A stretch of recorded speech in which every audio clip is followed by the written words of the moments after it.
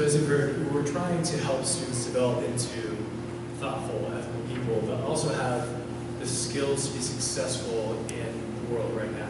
And as Jen alluded to, those skills, those requisite skills are great. And we students need to be able to communicate their ideas in writing, now speaking multiple languages. They need to be able to extract and understand other people's ideas through reading. They need to be able to solve challenging problems in mathematics, understand what that noise was. And they need to be able to have the curiosity of a scientist, but also like discipline of a scientist to follow through in the process. And the creativity of an artist. They need to be more capable than I am or than we are maybe. We have to provide them with some skills. And so what I'm going to kind of talk through is some of the curricular resources we provide to students so they can have access to those skills, and how we're trying to get better at monitoring how we're doing and preparing students for college and career, even as we're working on improving how we are doing that. Okay? So what I've shared right here are just some of the advanced offerings we have at Hozack High School. And I think it's a bit too simplified in terms of the number of advanced placement offerings that we have at the high school. They include things in literature, both English, in mathematics, in science, in the arts, and in foreign language. We are also, this is not, like, rigor is not delivered solely through advanced placement courses. We're working on the increased rigor in the early grades through honors courses, through acceleration in mathematics, but also just through differentiating and meeting kids with challenge that's appropriate. And then finally, we're actually delivering that kind of like college and career guidance through not just our counseling program in general, but in the school day through discovery class, daily through our crew structure, and trying to build some of the other cultural things we hope for, that we hope kids would experience into the school year. For example, experiential learning. We just got back from a day or two of experiential education where our student body took part in courses such as service to Lieutenant Mountain Huts, rock climbing on Independence Pass, to visiting colleges on the front range of the college council.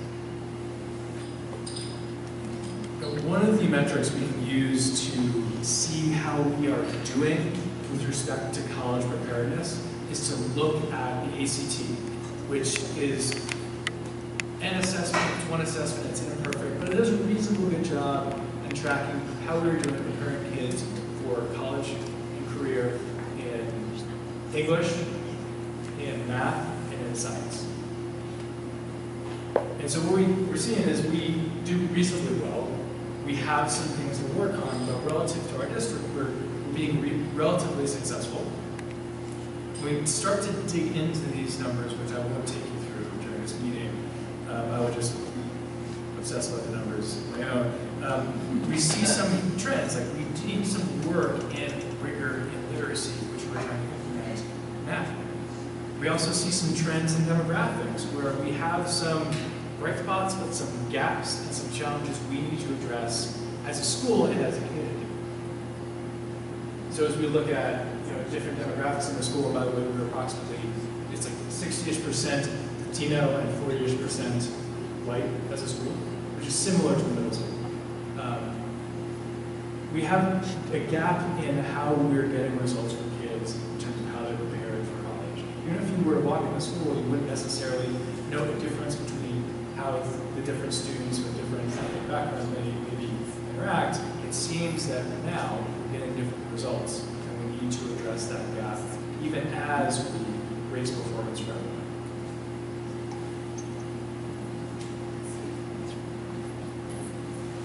And we've done, we're starting to make some progress over time. And we did have some successes last year with implementing some supports, just like tracking students' performance on the ACT a bit more effectively. But the real change comes less from just preparing them to test prep and tracking. It really comes from embedding college readiness in the curriculum on an everyday basis. That's where we're going to see the most kind of lift and help perform with others. Now, I'm going to transition to give you guys get to listen to Liz, who's the most popular person in our school. Before that, I'm sure you might have some questions about Hozack High School, and you might not want to have to go through one of the three of us, they'll welcome that as well. So I did want to point you in the direction of our school website, on which you may find, businesses location.